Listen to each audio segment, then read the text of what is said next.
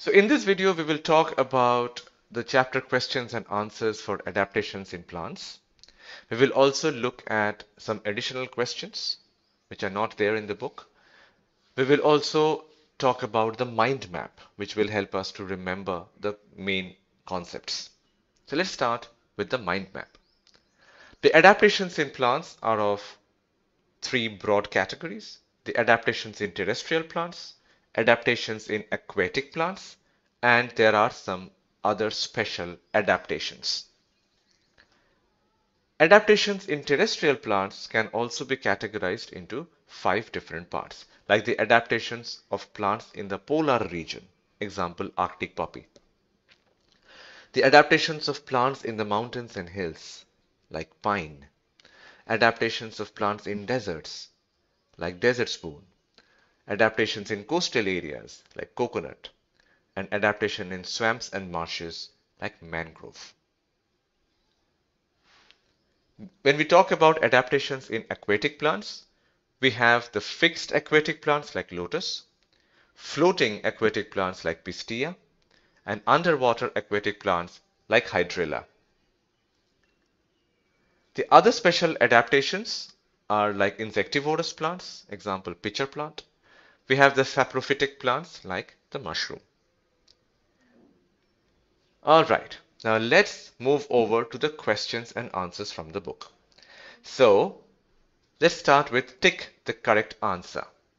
Mangroves grow in A. Deserts, B. Hills, C. Marshy areas, or D. Sandy areas. The answer is C. Marshy areas. Next question. Duckweed is a floating plant, B. Underwater plant, C. Land plant, or D. Fixed plant. The right answer is A. Floating plant.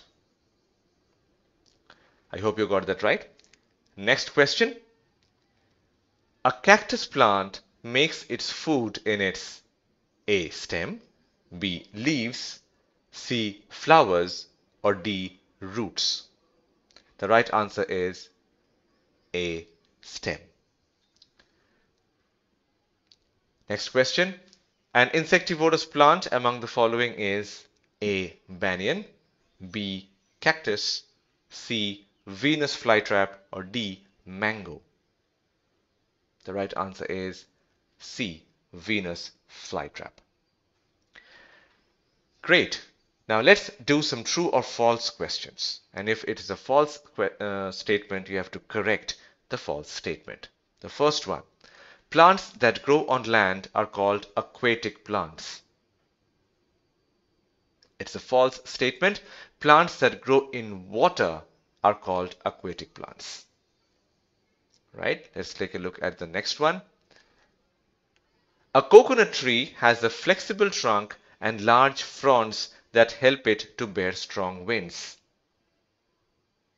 This statement is a true statement. Next one. Plants in hilly areas are cone-shaped.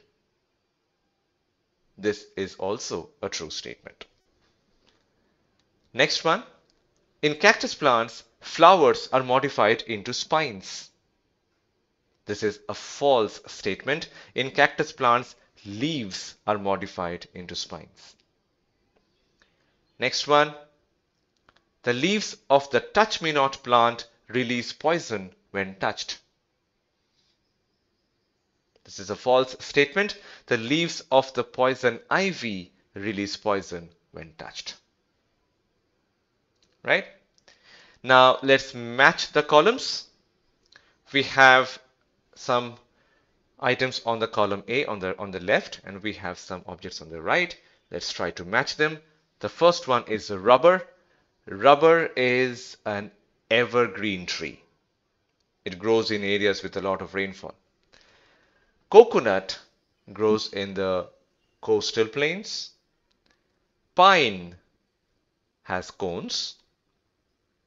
Spongy body will help a plant to float, so it will be a floating plant. And poison ivy is itchy.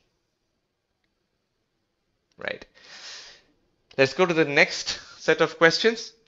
You have to give one-word answers, right? Plants that grow on land quickly. Terrestrial plants. Correct. Trees that keep replacing their old leaves throughout the year. They are called evergreen trees. Plants that have breathing roots. Mangroves. Trees that grow in the hills have these instead of flowers. Plants in the hills have cones. Okay. An aquatic plant that does not have stomata? Well, the answer is hydrilla. You can have other examples as well, as long as it's an aquatic plant that is underwater plant. Because underwater aquatic plants do not have stomata. Write short answers. Define terrestrial plants. Plants that grow on land are called terrestrial plants. Why do the plants in the plains with moderate rainfall shed their leaves in winter? Plants in areas with moderate rainfall shed their leaves in winter because there is less sunlight and the leaves cannot make food. Instead, the leaves consume the food stored in the body. So, the trees shed the leaves in order to save food. Shedding trees also helps the trees to reduce the loss of water. Got it? Right. Why do mangroves have breathing roots? Mangroves grow in marshy areas where the soil is clayey and sticky. The soil is covered with water and the roots do not get air. So, to get air, the roots of mangroves adapt by growing out of the soil and water. These roots are called breathing roots. How do needle-like leaves help the plants in hilly areas? In hilly areas, water is scarce. Needle-like leaves reduce the loss of water from the plants. Why do insectivorous plants eat insects? Insectivorous plants grow in soil that is poor in minerals. They feed on insects to get the minerals they need. Let's go through some long answers. How do plants in the hills adapt themselves in order to live in the cold conditions? The plants in the hills have the following adaptations. Their structure is tall, straight, and cone-shaped. This shape allows the snow to easily slip off the branches. They have thick barks. They have waxy needle-like leaves to prevent the loss of water. And in place of flowers, these trees have cones with seeds in them. These cones protect the seeds against the cold. How does a cactus survive in deserts? The cactus plant has the following adaptations to survive in the deserts. Their leaves are modified into spines to reduce the loss of water. The spines also prevent the plant from being eaten up by animals. The stems contain chlorophyll and make food for the plant using photosynthesis. The stems are waxy to prevent the loss of water. Their roots are spread out wide to absorb water from a large area. What are the features of fixed plants that help them to live in water? The fixed aquatic plants have the following features to help them to live in water. Their roots are fixed in the mud. They have broad, flat leaves which help the plants to float on the surface of the water. The large leaves also help to prepare food for the plant using photosynthesis. They have hollow and flexible stems which allow the plants to bend with the flow of water. Next question.